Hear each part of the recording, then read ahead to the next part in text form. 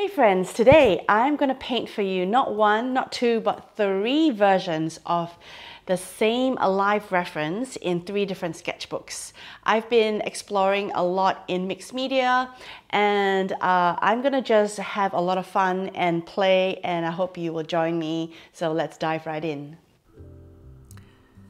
So this was the first painting I did in my Stillman & Birn sketchbook, and this sketchbook is smooth. It is white, bright white and smooth. It's not 100% cotton, but I've been enjoying this sketchbook quite a bit because I feel like it's sturdy, and most importantly, I love that the paints are super bright and they leave the painting really very vibrant. I'll put the links of all of the sketchbooks that I'm using in this video in the description below if you're interested, as well as all the products that I'm using in this video. So I am grabbing coral. So I think this is a My Merry Coral, and I'm just mixing up a pink that I want to lay down. And I'm using a big fat filbert brush here. I think it's a 3/4 inch.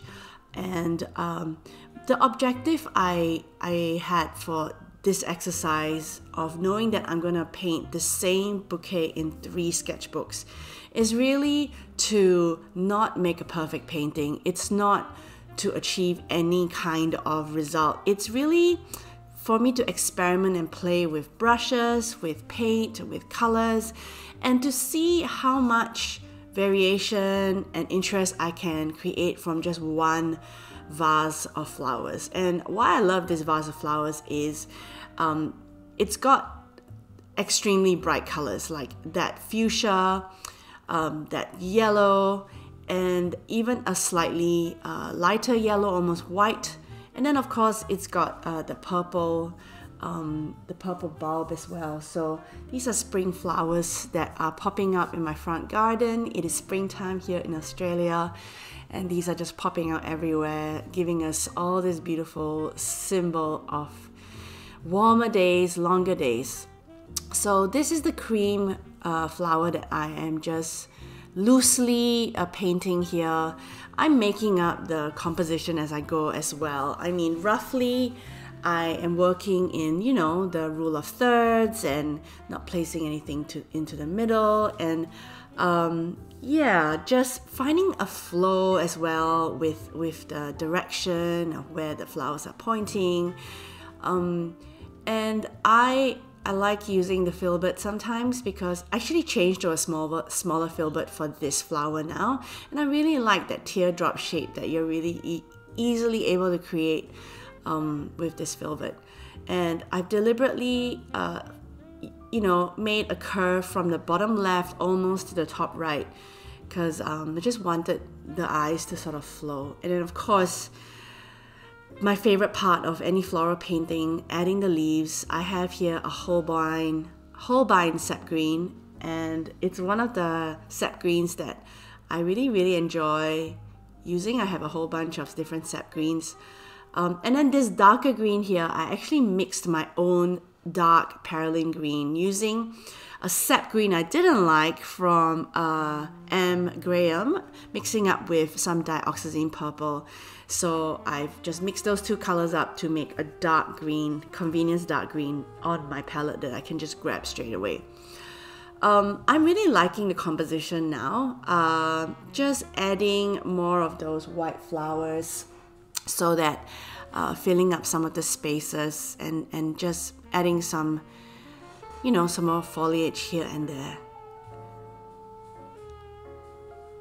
And at this stage of my art journey, I am, you know, always trying to create my own compositions from references, whether it's photo reference or live references, and taking inspiration in terms of color palette and the movement and textures, but sort of like not copying everything exactly as my own.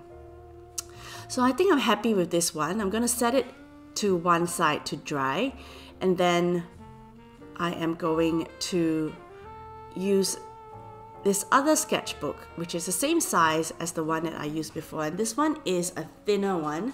It's also Stillman and Burn, but it is cream, as you can see. It's not bright white. It's cream, and it's rougher, a little bit rougher, not as smooth. I bought these two sketchbooks on the same day in the shop at the same time because I just really wanted to try them out. And I actually really like both of this sketchbook. But if I have to choose which one I gravitate towards, it's probably the white, the bright white, because I just love a brighter white background. Although that said, I have painted some really lovely things in this one as well, so it's gonna be quite hard. I just can't wait to finish up these two sketchbooks and maybe do a sketchbook tour or something. Alright, so for this one, I'm using a flat brush here, and I'm feeling that my strokes are becoming looser for this one. I'm just getting a bit more loose, and I'm placing the red flowers, or rather the purpley red flowers, in two different spots this time. Just again, trying out something else, a different composition that might work. And I am painting the yellow flowers and sort of also working in a flow or something.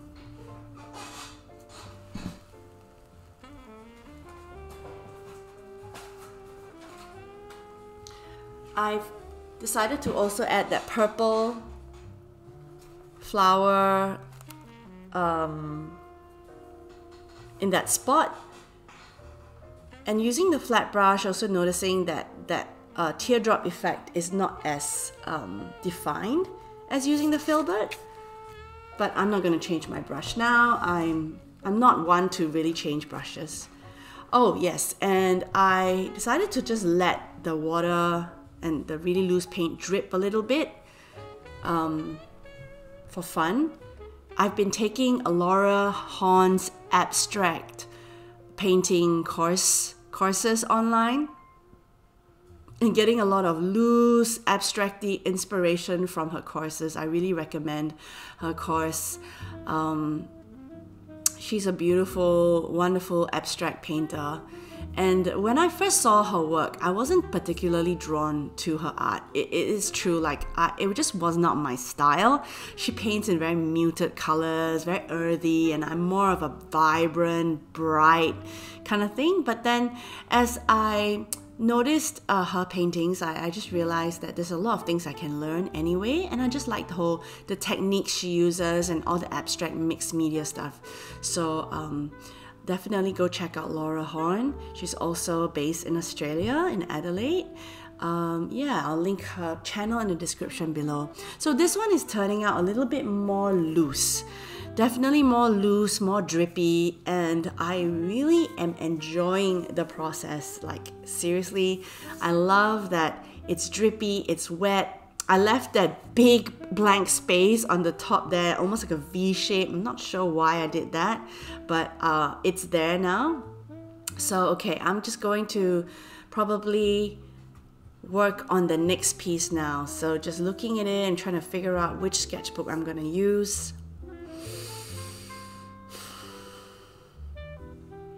Alright, so this one is slightly bigger. It's like B5 when closed. And when it's opened, it is a 9x12. So I really like this size. This is an Etchelab everyday sketchbook.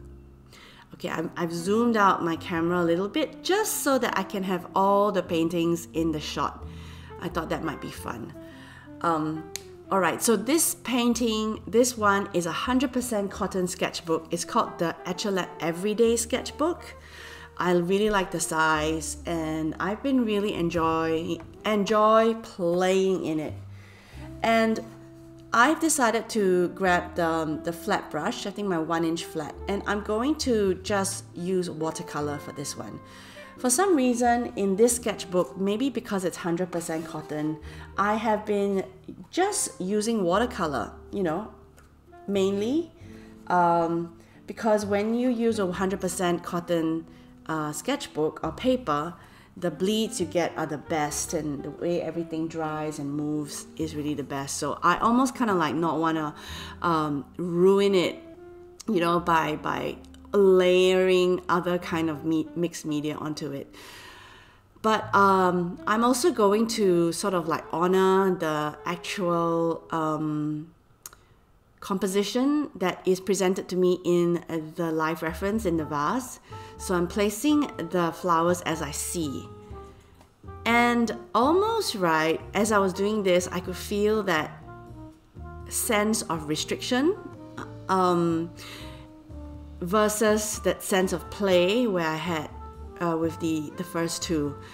I'm not sure if I enjoyed it actually. In fact, I felt a little bit, restricted and like, oh, I'm just gonna follow what I see and it's not gonna be as explorative and fun. But I don't know, I just decided to go in that direction, and that's where I was headed with it. So just placing the flowers as I see. Yeah. I've also wanted to add the vase because I see the vase. And it's always fun to add a little vase into your floral painting if you do have the vase. And just creating a loose vase by getting a bit of dark blue. And I think I'm trying to mix a green for the stems. Yeah, that's what I'm doing. Just using all the different greens that I use in my palette, you know, sap green, that dark green mix, and just placing the leaves here and there. Yeah, the leaves turned out a little bit darker for this one because I was telling you about this dark green mix that I mixed, pre-mixed, and I think a lot of it was in my brush, but it's okay. I tried to get a bit looser as I kept going because I was just like, you know what, I just really want to have fun, I just want to play, and this is real time. This is me painting in real time. I'm a fast painter. I mean, it's 11 minutes into the painting and I'm working on the third piece here, and I enjoy painting at a speed. I'm in a flow. I'm obviously in a flow, and once you're in a flow, you gotta honor the pace of that flow, right? That's why sometimes I prefer to actually do a recording of the painting and rather not have to speak while I paint. But there are pros and cons for having both. So I added a little purple flower on the top right hand corner because actually there is a little hellebore that's sticking out of that vase. So my son picked these from our garden for his little lemonade stand, lemonade shop that we had over the weekend. It was so fun. And it was just a little part of his stand. Okay, so I felt I needed to get loose, so I just grabbed a brown paint. I think it's like some burnt ochre left in my palette, and decided to just go all around the vase with it. I've been really into adding backgrounds lately to my paintings. I don't know if you follow me on Instagram, you will notice that I'm just trying almost every single color I can make up on my palette as a background to my painting. This is the first time using a brownish background. Don't know why, it felt like brown.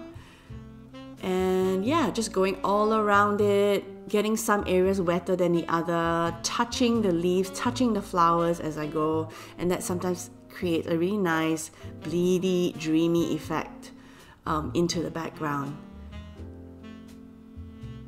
I'm just putting in some very loose horizontal strokes to depict the water in the vase, and then just darkening up the left side of the vase a little bit here. Yeah, so these are the 3 base layers, and I'm going to quickly just swap to doing some of the details. Alright, so for the details, I will be speeding up the video by 2 times. So what you're seeing here is actually twice the speed, so that we don't have to stay too long, you don't have to keep watching, because you know, these sort of like paintings is something that you should experiment on your own.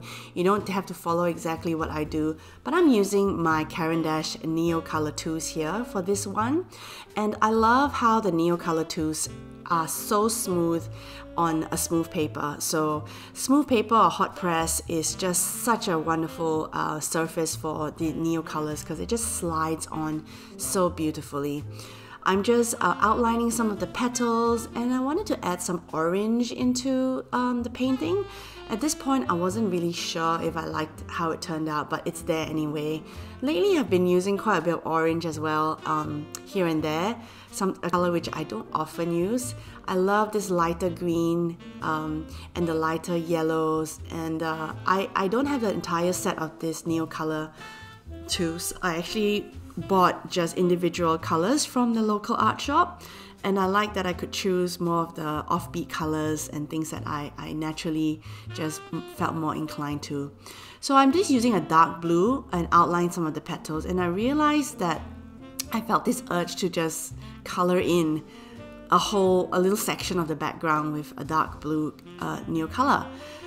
And I just kept going and going and going and wasn't sure what was happening. Was I gonna complete and color the whole thing in? I just went with my gut feel, and I just colored it in one spot, and then I felt like, okay, I'm gonna do it in another spot. So working with sort of like the rules of thirds, I had two spots gone on there, and I just felt the urge to just color in some of the spots in between as well. And it's so interesting to see how everything just evolves, you know, pausing a little bit. I like the white spaces that I've left, and also I love the contrast of this dark blue that I'm creating with my layering with the Neo Colour. So I knew that I needed to have another darker area, so I made the top right hand corner a bit darker as well. And yeah, I'm like, alright, I'm gonna leave this for now and work on the next one. So this one is back to the cream colored background.